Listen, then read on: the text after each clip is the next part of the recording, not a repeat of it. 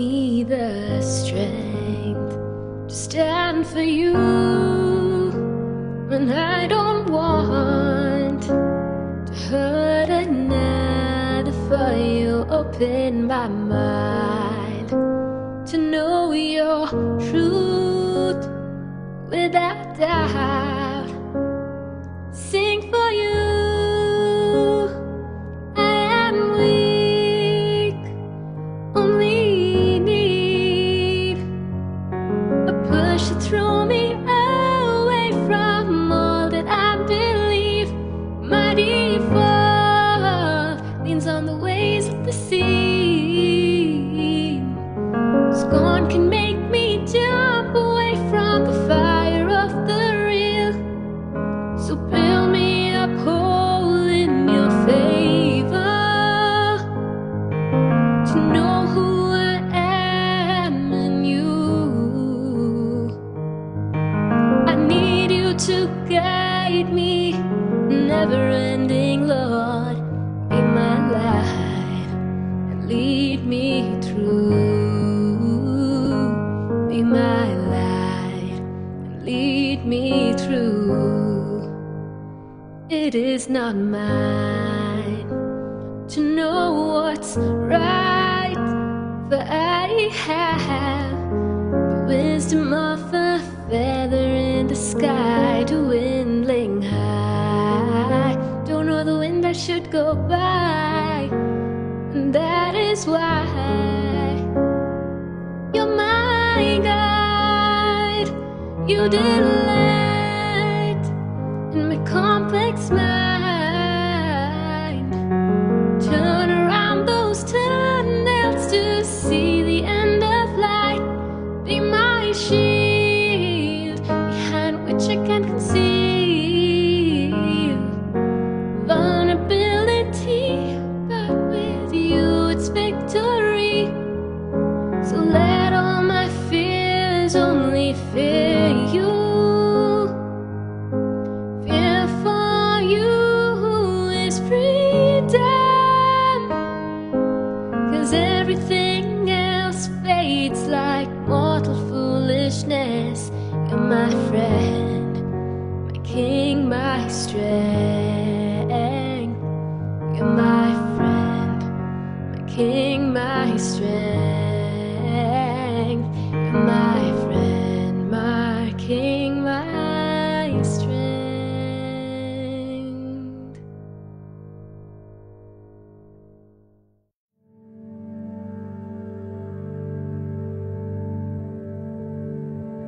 He chose us in Him before the foundation of the world, that we should be holy and without blame, even when we were dead in trespasses. He made us alive. So put on the new man. Let all bitterness, wrath, anger, clamor, and evil speaking be put away from you. Put on the whole armor of God, that you may be able to stand against the wiles of the devil. I am an ambassador in chains, that in it I may speak boldly.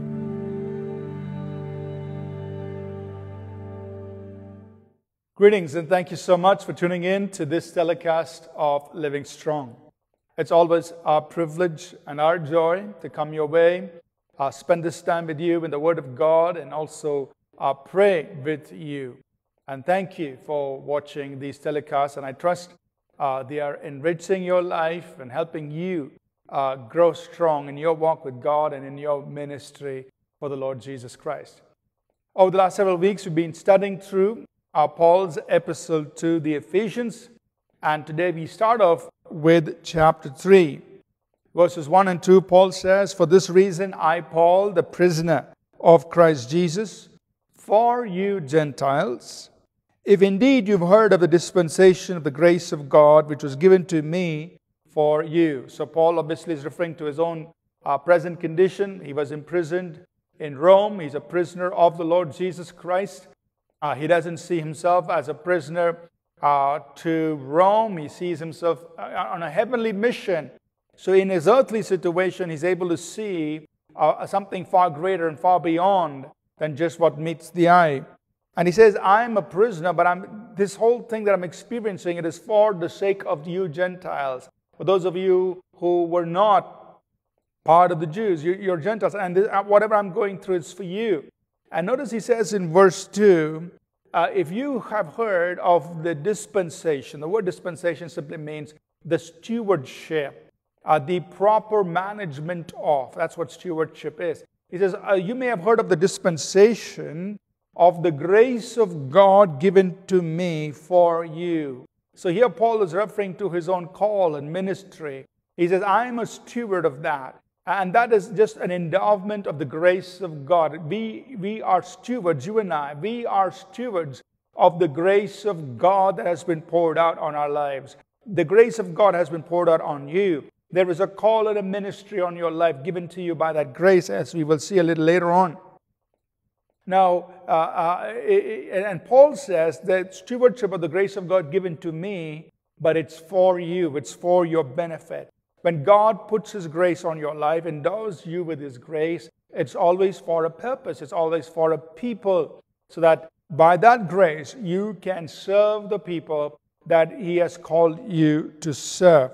Now, of course, in the New Testament, just a passing note here, in the New Testament, the word grace is used, the same word, charis, grace, is used in several different contexts. Sometimes it talks about the favor of God, the unmerited favor of God.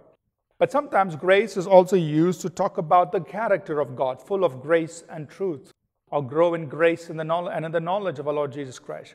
Sometimes the word grace is used for divine empowering, as in this case, that is, God supernaturally empowers us to fulfill His call and ministry that He's given to us to serve certain people.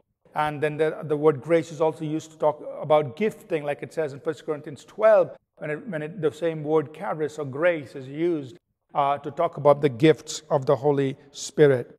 Back in verse 3, he says, how that by revelation He made known to me the mystery, as I've briefly written already, by which when you read, you may understand my knowledge in the mystery of Christ. So Paul is saying here that I received by revelation all of these mysteries, these things that were once hidden, that was once not known to man. God revealed that to me. So Paul's preaching of the gospel of Jesus Christ and Paul's writing of all the epistles contains what he received by revelation, not what he received through learning or education, but it was revealed to him by revelation through Jesus Christ, and that is what Paul writes. So when we read these epistles, they are actually a revelation. What God revealed to Paul, these were not the thoughts or the thinking of a human person, but it was given to him by revelation. And he writes those mysteries, things that were once secret, but now has been revealed to us. Verses 5 and 6, he says, these mysteries which in other ages were not made known to the sons of men, as it has now been revealed by the Spirit to His holy apostles and prophets. So previously people didn't know all these things, but now the Holy Spirit has made known these deep secret things that we see in the epistles, and He's made it known to the apostles and prophets. And what is the important part of this mystery, verse 6, that the Gentiles should be fellow heirs of the same body and partakers of His promise in Christ through the gospel.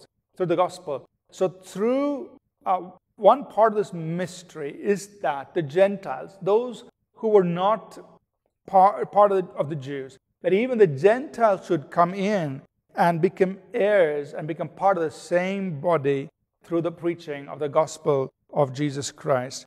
Verse 7 and 8, he says, of which I became a minister according to the gift of the grace of God given to me by the effective working of His power. So Paul is saying, I am a minister of the gospel, and this was given to me in accordance to the gift of the grace of God. The grace of God that was put upon his life as a gift, and it was given to me by the effective working of His power.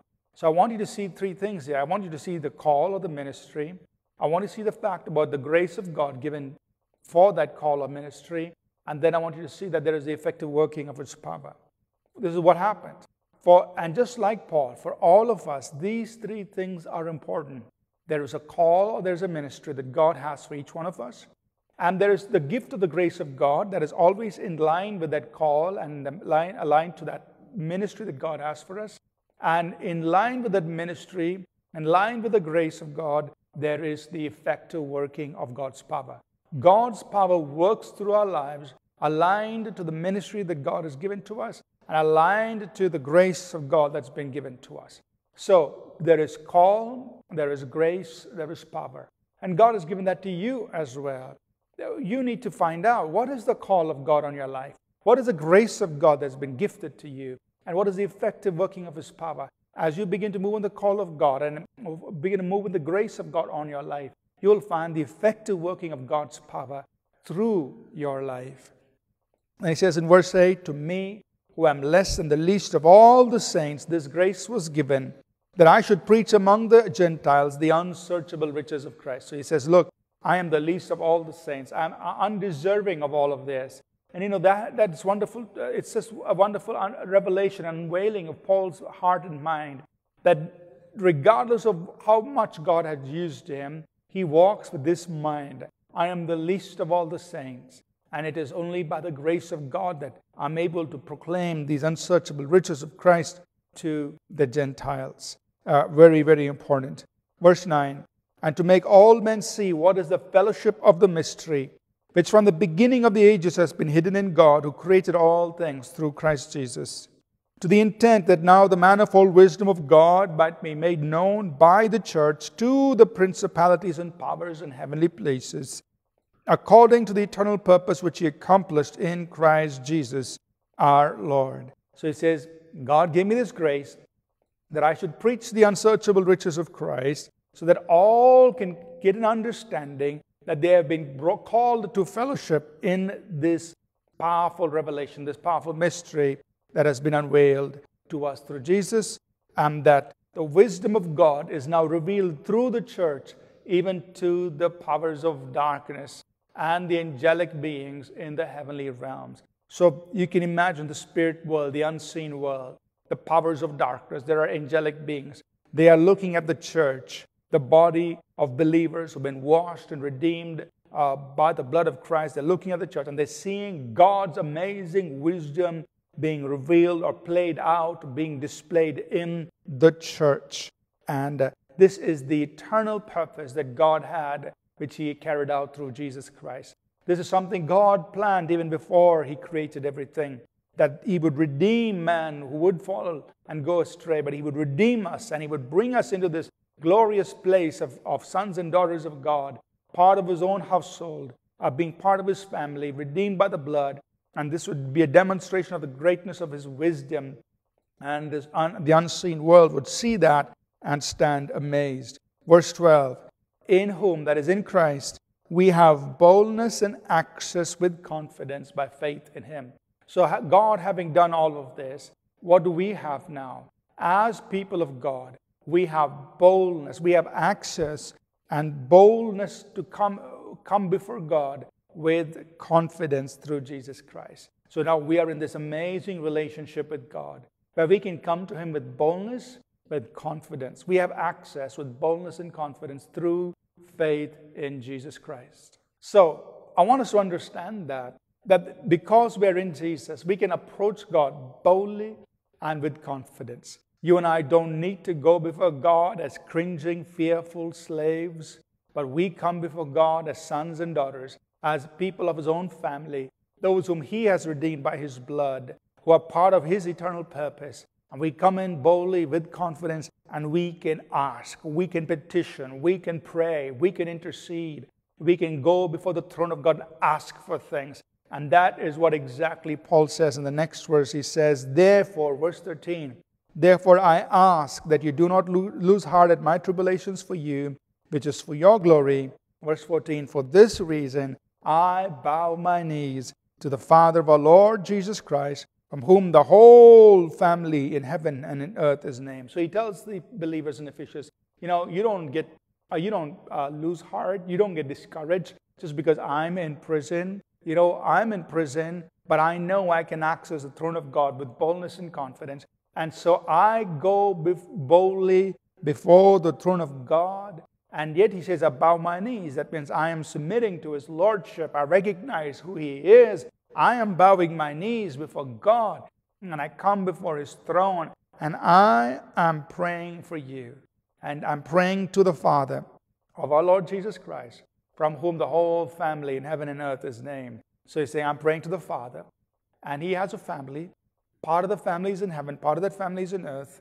And this whole family derives their identity from the Father. So you're part of that family. Your identity is in the family of God and in the Father. That means you derive who you are as a son and a daughter of God, as being part of the family of God. Because he says that whole family is named after the Father, meaning receiving their identity from the Father himself. And so Paul reveals to us here in the next few verses another part of his prayer for believers, something that you and I can use when we pray for the local church or when we pray for our own selves. So what is Paul praying for the believers there? We start over there in verse 16. He says that he would grant you, according to the riches of his glory, to be strengthened with might through his Spirit in the inner man. So verse 16, first part of his prayer. I want you to be strengthened with might, with the power of God in your inner man. So he says, according to God's unlimited riches that he has, I'm praying you will become strong in your inner person, empowered by the Holy Spirit. And that's something you should pray for yourself, and that's something you should pray for other believers. God, I want them to be strengthened with the power of God in their inner person. Their inner person must be full of faith and full of power that comes from the Holy Spirit. So when you're strong in your inner person, you can do great things. The works that you do will be in proportion to the strength of your inner man. That what you're able to do for the kingdom of God will be in proportion to the strengthening of your inner man. And so you need to strengthen your inner man by his Spirit, drawing from his Spirit through prayer, through meditation in the Word, through your faith in the Word. You strengthen your inner man. You draw strength from the Holy Spirit, and you build that strength into your inner person. Verse 17, the next part of his prayer, that Christ may dwell in your hearts through faith. So Christ may dwell in your hearts, may take up residence. And really, when you understand that in the context of his other episodes, like in what he says in Galatians 4:19, he's talking about Christ being formed, Christ being fully formed in your heart. That means Christ-likeness developing in your inner person, that you become more and more like Jesus in your inner person. Thirdly, he says that you will be rooted and grounded in love. That means everything you do will spring forth from a foundation or from a flow of love, that you'll be rooted and grounded in love. Everything you do in life, you do it out of the love of God. You walk in the love of God. Your foundation is the love of God. Everything you do is rooted and grounded in love. Verse 18, it says, and that you may be able to comprehend with all saints what is the width and length and depth and height, and to know the love of Christ which passes knowledge, that you may be filled with all the fullness of God. So he says, I want you to be rooted and grounded in love. That means your strength, your foundation, everything you do comes out of love. And I want you to also understand how great is the love of God that is for us who believe. He said, this is so great. We cannot know the length, the breadth, the depth, the height. There is no measure to God's love for us. And because we are so loved by God, we are rooted and grounded in the love of God for us and in God's love for other people. So everything we do, we move in love. We know we are loved by God, and so we operate out of that love towards people. And then he says, I want you to be filled with the very fullness of God. Everything that is in God, I want it to be in you. And that's an amazing prayer that we find Paul praying often in his epistles when he tells people, I want you to be filled with all the fullness of God. Just imagine. I think our minds cannot even grasp this, that the fullness of God, the very essence of God, the nature of God, all that God is filled with, his virtues, his character, his power, will now flood our beings, that we are filled with the fullness of God. Of course, this is a progressive, continuous process, but that's what God wants for us, that we should be filled with all the fullness of God. All that's in Him should fill us.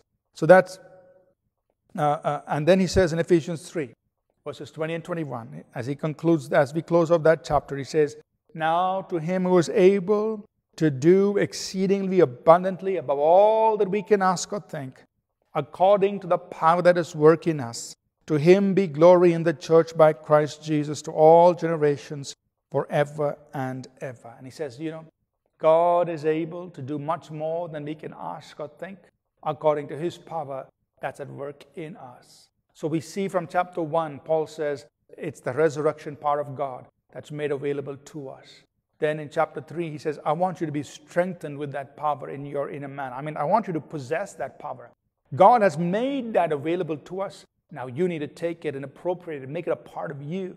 And then he says, with that power flowing through you, God will do things that you cannot even imagine.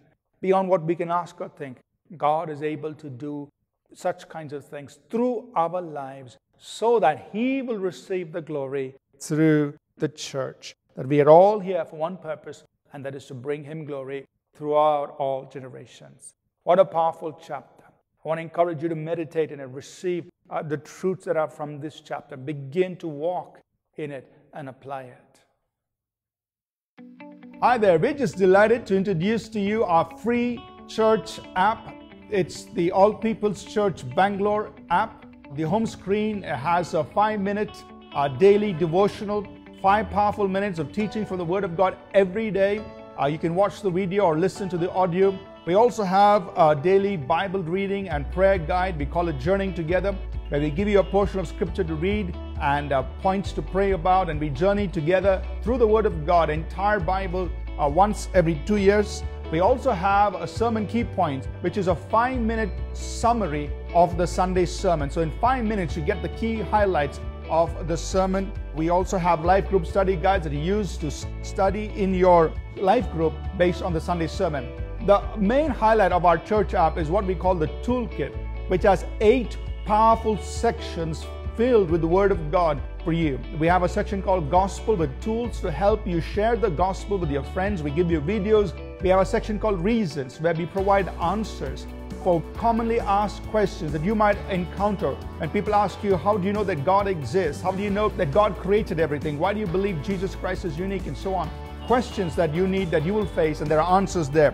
We have a section called Faith Builders, where we list scriptures on various areas of the Christian life to help build your faith and make your declaration and act on the Word of God.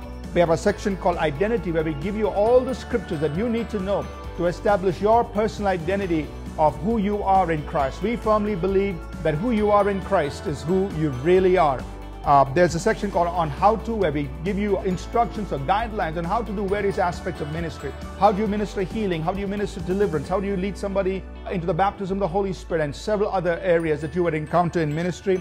We have a section called Group Study Guides, where we give you several guides to be used in small groups to study the Word of God together on various topics and themes, and this will keep on growing. We have a section called Principles, where we give you the Word of God to help you make right choices and decisions as you encounter various scenarios in everyday life. And then we have a section called Lifestyle, where it tells you what the Bible says on various issues that you may face in life. And so this toolkit is something that's really important that you'll keep coming back using almost on a day-to-day basis. In addition to the toolkit, we of course have all our sermons available to you, the audio, the video, the sermon notes, and the series. We have our TV programs available on the app so that you can watch it anywhere, on demand, anytime. We have our worship videos so that you can listen to uplifting worship music from our worship band. We have all our books available so you can read the books on your mobile device. And of course, we have the ability to connect to our services live from wherever you are in the world. So make sure you head out to the app or Google Play stores, search for All People's Church Bangalore, download the app right away. Enjoy the journey. I'm sure it's going to be a great blessing to you.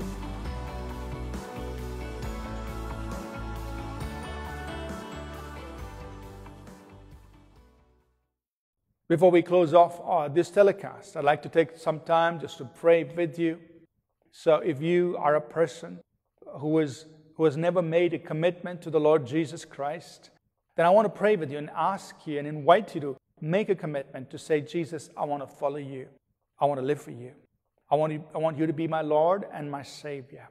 And also, right after I lead you in that prayer, I want to pray for people who might be watching, who might be sick or hurting in their bodies and in their minds, or maybe having challenges and problems and in their life situations. And I want to pray with you.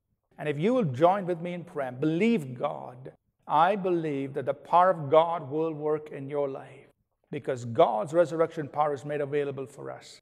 And God can do beyond what we can imagine or think. He's able to bring healing to you. He's able to deliver you from bondage and addictions. He's able to turn around your situations. And I believe it will take place if you will pray with me. Let's pray together. If you'd like to, I encourage you to say this prayer with me. Lord Jesus, come into my life. Forgive my sins. I believe you died for me and you rose again. I make the choice to accept you as my Lord and Savior. Help me to follow you the rest of my life. And I pray this in Jesus' name.